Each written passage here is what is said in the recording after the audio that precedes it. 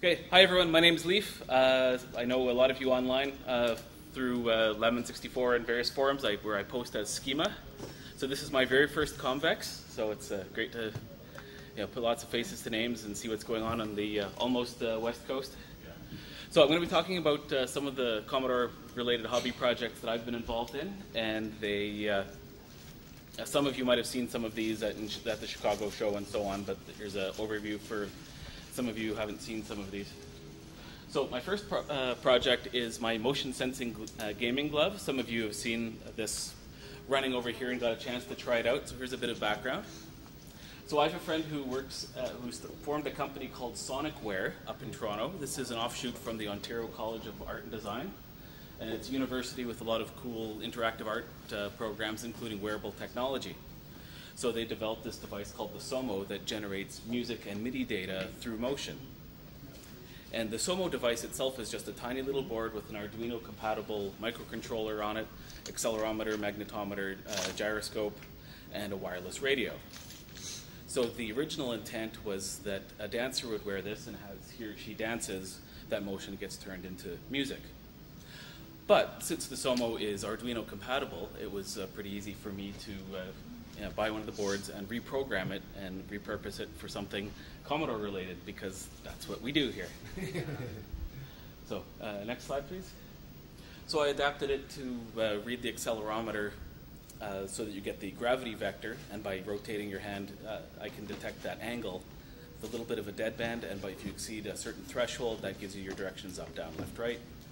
And then I used some conductive fabric on the glove for a fire button. You just pinch your fingers, that closes the circuit, and you get your fire button.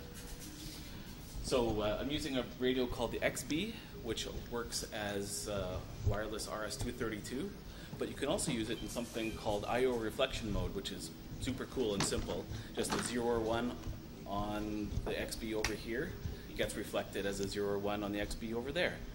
So all part of what's called the ZigBee standard. And so I just reprogrammed the radios to do that.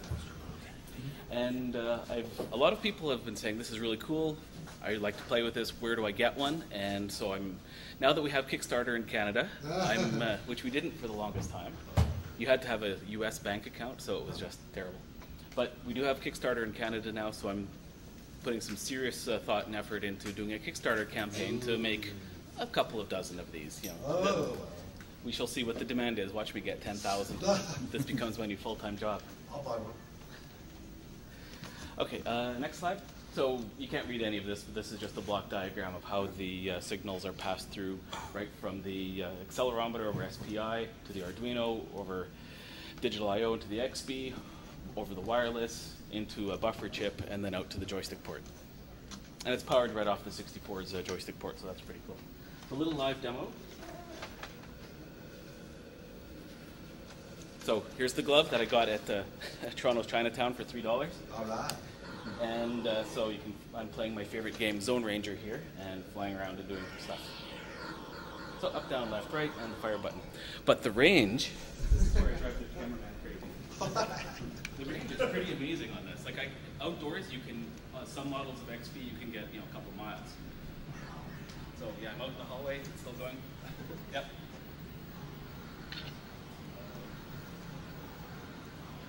Which is not actually useful for anything.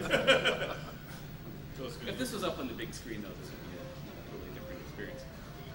But there you are. So I'll have this set up at my table for the whole day, and just come and give it a try.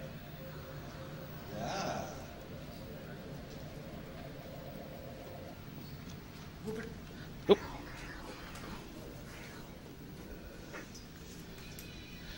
Okay, as if I didn't have enough to do, I'm also dabbling on a multiplayer network game for the Commodore 64. So a bit of history. Everyone in the room probably knows there's been a ton of different Ethernet and TCP/IP solutions for the 64. For 10 years now. The Final Ethernet, RRNet, FBNet, 64 NIC, and there's the Comet, the Flyer, the Wiz 5100, ETH64, and so forth. There's a lot of tools. So we have disk imaging, and we have file transfer, and telnet clients, and cross-development tools, chat programs, even operating systems like Kentucky. So a couple of years ago I thought, but what about games? Like games were always the Commodore 64's strength and draw, so let's make some games. Next slide, please. So a couple of early attempts. So back in 2006 now, which I put together a very simple little two-player game based on artillery duel. So it's just turn-based. You just shoot at each other over a mountain, but it's pretty fun. Also has a chat capability, but you see it's very simple, one-on-one, minimal game world. Then in 2008, did something a little more ambitious. So it's real-time. It's not turn-based. It's multiplayer. It has a limit of 8 players. That limit is actually imposed by the number of sprites on the C64. In theory, you could have more, but the sprite multiplexing became insane. Introduced a server, so there was a Java-based server that coordinated everything. And it was a much larger game world, but the game world is still static. Next slide, please.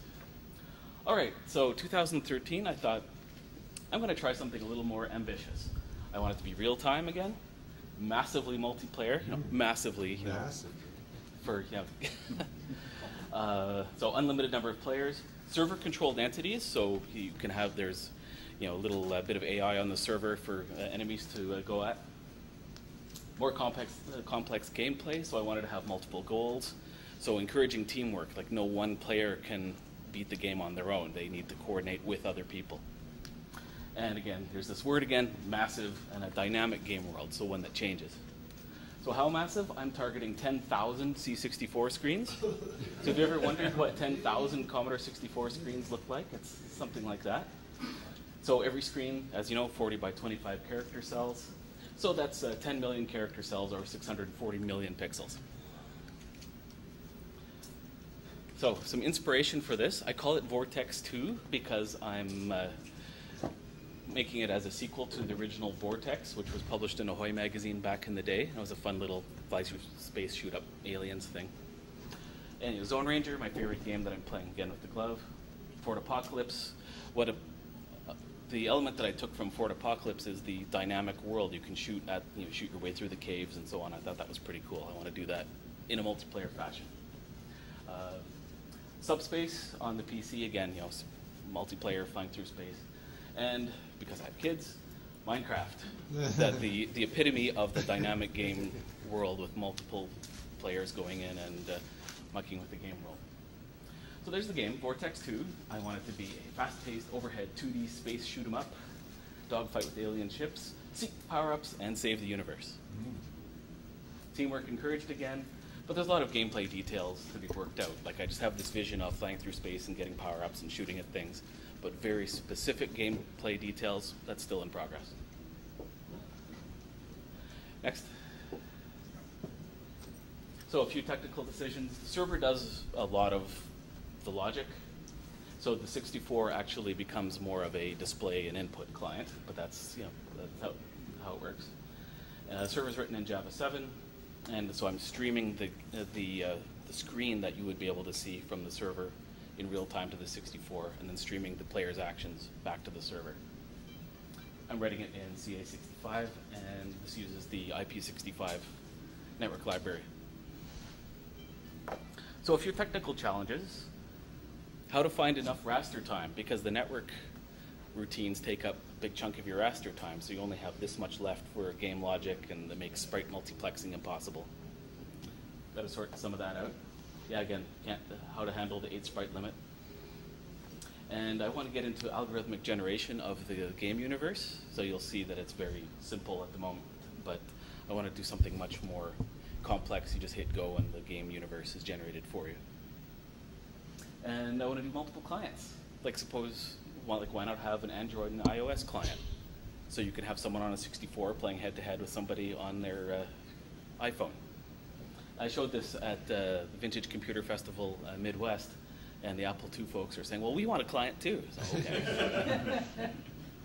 So here's where I am with the game. So I do software engineering at my day job, and it kind of seeps into my hobbies once in a while. So I've written a series of design documents. Those are ready as the first draft. I have a VPS running a Ubuntu server in Montreal to run the game server. I've got some first iteration of the graphics and so forth ready. We have all the codes up on GitHub if anyone wants to have a look, and we have a Google group. So the game is playable. I don't have a live demo here, but I've got a bunch of screenshots. And one thing that I'm particularly proud of is the game runs off the server. You just have a tiny little, 7K, a little 7,000 byte stub that you run on your 64, and it downloads and runs the game for you. So the game is auto-updating, and you always get the latest version. So I think that's the first auto-updating game for the 64. So first screenshot, there's the boot screen, just getting an IP address over DHCP and reaching out to the server. There's some of the graphics from Sol Cross. So this is a live screenshot. I'm just realizing how hard it is to actually take a photo of your 64 monitor with your phone. And so you saw some of the sprites. This is a map screen generated by the server. So you can go on your browser and go to the server address, and it'll generate for you a real-time snapshot map of all the entities in the game. So there you can see there's about 10,000 asteroids, and all the green and red are all the enemy ships on different races. The circle is just a test of an asteroid field. I want to make that a little more involved, make the maze you have to go through. And you can see that white blob are a bunch of torpedoes, so there's a battle in progress. I just took this screenshot about 20 minutes ago. So this is running live on the server right now. So even when no one's connected, the alien ships sit there and shoot at each other. Wow. It's kind of, some people have fish tanks. This is what I have. So here's the group. So I'm putting together the concept, the networking code, and the server code, again in Java. Sol Cross, who some of you know, is doing the graphics. Bryce Wilson is helping me with the client code. Robin Harbron, Macbeth, the PSW, is involved in everything, and he is giving me tons of advice. John O'Dones took over the IP65 code from Per Olofsson, so he's been giving me some network help. And then a handful of playtesters, Dan and Rob. And you. So this is turning into a pretty massive effort. I'd love some assistance on the 64 coding. There's no sound in the game yet. That's not a strength, so I need someone to take that on, and so forth. So if you want to get involved in this, come and talk to me, and we'll figure out where to add you. Yes, hey, Rob. Question. At the Vintage Computer Festival East, Dan Ruganti and I forget who else, they were trying to get a multiplayer game going on. Yeah, Space Command. 8 computers or something like that, 8 C64s there. And by the end of the weekend, they couldn't get it going. Did they ever get it going? Because I think they were stuck on, every time they pressed fire, the system would just lock up on them. Every time they pressed not the fire button, but the button on the joystick, it would just lock up. So yeah, did they ever fix that? They haven't got it working yet, but they're close. Yeah, okay. I've been talking to them and giving them some hints here and there. The trouble is when you have like one of their 64s is the server, but they're also using a UDP, which is the user datagram protocol, which means that your code has to do all the acknowledgments and back and forth and synchronization of the game state, and that's a very challenging thing even on a modern PC game. So they're working through that in their assembler code. They're close. Oh, okay. Yeah, I got to see some screenshots from the VCF. It looks amazing. Okay, last thing I'll talk about. This is totally a sales pitch. This is the public domain library CD from Tpug. So this was 4 years in the making. It's 10,000 public domain programs for your Commodore, and not just the C64. It's Amiga, 64, VIC, Comal, PET, Super PET, GEOS, C128. Someone asked about B128. Yep, we've got it. And even CPM. Plus some other value on the CD. There's a bunch of historical photos, the catalog, so scans of all the original PDF scans of all the original newsletters from back in the day that Tpug would give to members, saying here's what's on this month's disc, this is what's on this disc. We've got all that. And emulators, so you can be up and running right away, and a bunch of tools that go along with that. $20. So I've got a stack of them here if you want one. Next slide. And just here's some of the example of some of the historical photos that we have available. So we've got a whole bunch of Jim Butterfield back in the day. Got permission from his family to include a bunch of him from back in the 80s. Shots from the world of Commodore, back in late '87. Conventions where you'd have 3,000 people come and show up, and little VIC-20 powered robots. And, VIC-20 powered robots. Yeah, there's a VIC motherboard inside that robot. I don't know where the rarity. Yeah, the real rarity is the robot. I don't know where the robot is, so it's Find fun that to track robot. it down. So yeah, I've got a whole bunch of those here. They're professionally produced shrink wrap CDs, $20. So I just threw a ton of information at everybody. Any questions? If people wanted to get in contact with you, how do they do it? Well, come and talk to me. You can find me on all the various Commodore, or most of the Commodore forums as Schema, and email me.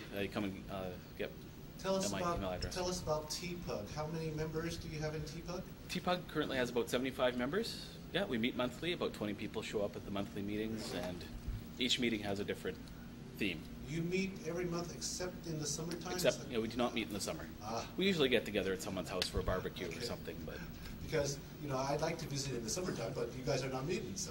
Yeah, it is a running joke that we have the we have the Vegas Expo in the height of summer, and then we have the Canadian Expo, which is the World of Commodore, in December. So, well, that was what Commodore originally did with their World of Commodore. They had it the first weekend of December in order to catch the Christmas market. So we were following that tradition. Tell us about the World of Commodore. How big of a show is it? What size room? How many people attend? So the World of Commodore is held the first weekend of December every year. It's in a convention center in Mississauga, Ontario, just outside of Toronto.